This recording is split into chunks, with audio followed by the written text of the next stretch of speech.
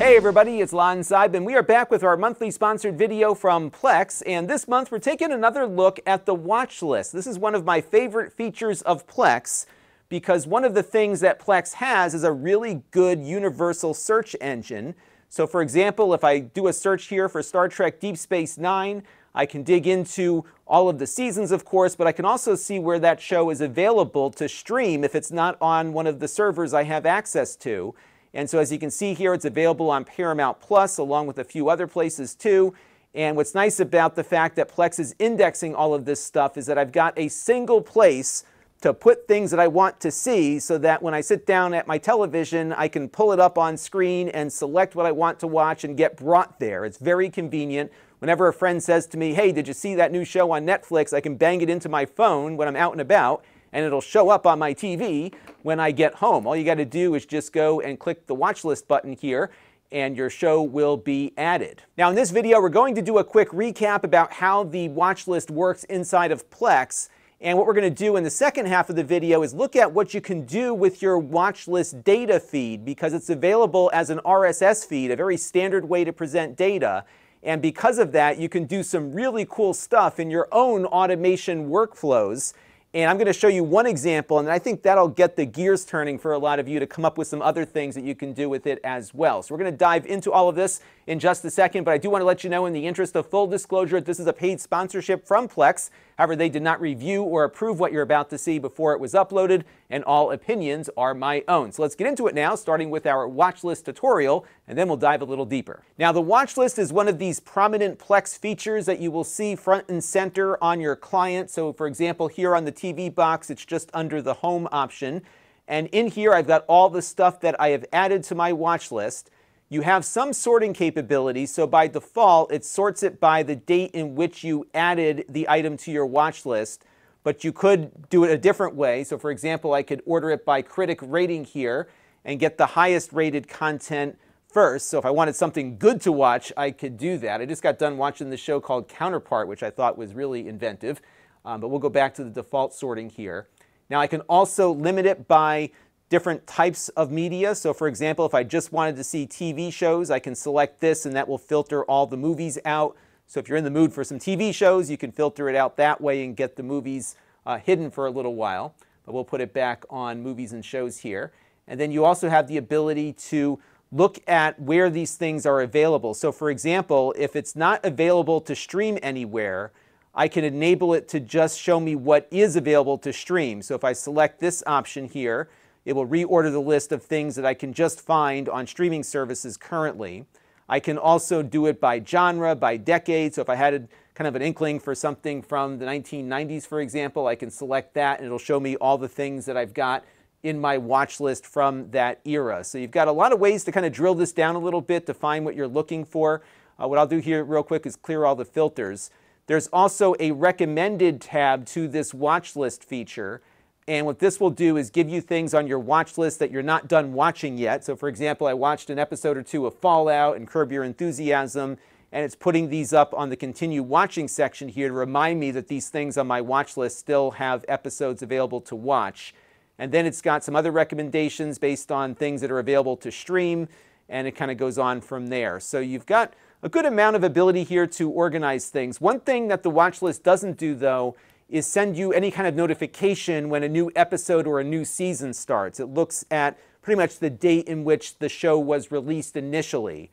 So that got me to thinking, could we do a little bit more with this feature? Could I build my own tool to look at my watch list and then remind me as to when the new episodes of that show might be coming up? A show like Severance went 2 years between seasons, and you forget about it sometimes. So let me show you something that I've been playing with and how Plex allows you to do it. Now, if you have a Plex Pass and you go into your watch list section under your account, what you will see is an option to enable RSS feeds on your account. Now, these are off by default, so you have to turn it on. And when you enable it, you will get a custom RSS feed that is attached to your watch list. Now, this URL does not have a password on it, so you should be careful about who you share it with if you want to keep your watch list private. If you do want to disable this feature, you just hit the garbage can icon here and it shuts down your feed. But what you get when you enable this is a very standard XML file that contains everything in your watch list. So for example, here is the first item, Stranger Things. It includes a lot of metadata that Plex has in their database that you can use for whatever you're trying to put together.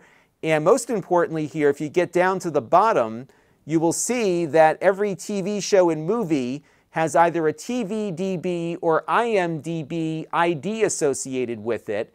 And that gives you the ability to attach this number to IMDb or TVDB and pull additional data that may not be in this RSS feed.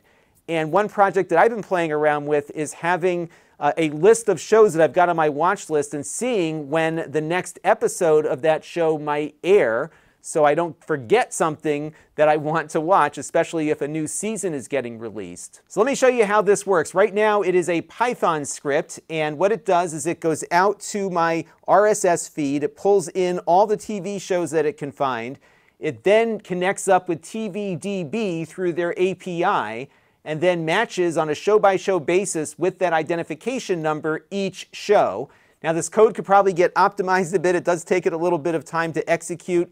You can see what the code looks like here. I didn't write any of this. I did this with an AI, one of the ChatGPT kind of functions here. So I just typed in what I was looking for and then went back and forth a little bit. And check it out. I've got this list of shows here. Now I can take this a lot further. Right now I just have it giving me a table inside of my terminal window.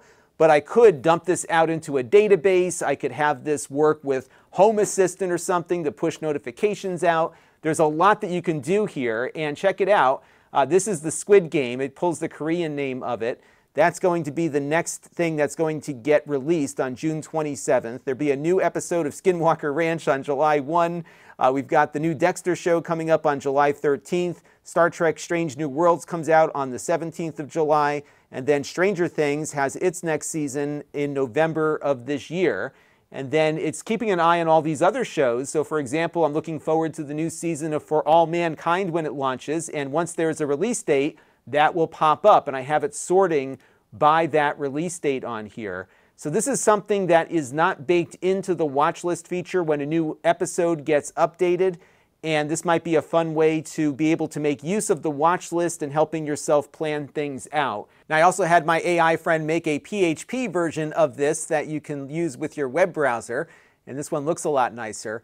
I will put links to the code for both the Python and PHP version down below in the video description so you can play around with it too. And what's fun about this is that I can use the Plex interface for the input and then toss it over and get what I want out of it through that RSS feed. And of course, that feed will update every time I update my watch list. Now, you can also do some simpler things too. So for example, here I gave ChatGPT my watch list feed and I said, hey, give me some shows that are not on this list, but are fun sci-fi shows that are similar to what I currently have on my list. And here you can see it came up with a bunch of great examples. I've seen some of these shows in the past, but not all of them. And of course, none of these currently are on my watch list, but I might add a few to it. So this is just kind of the tip of the iceberg, but I do think it's pretty cool that you've got this RSS feed here. It is very easy to access it. There's no API involved, and if you do a little bit of coding or work a little bit with a AI coder for you, you can come up with some cool stuff, I think. And if you're not aware of this feature, it might be worth playing around with, and I would love to get from you some of the things you might be doing with your watchlist RSS feed down in the comments section. That's going to do it for this one. I do want to thank Plex for their long-standing support of the channel, and until next time, this is Lon.TV. Thanks for watching.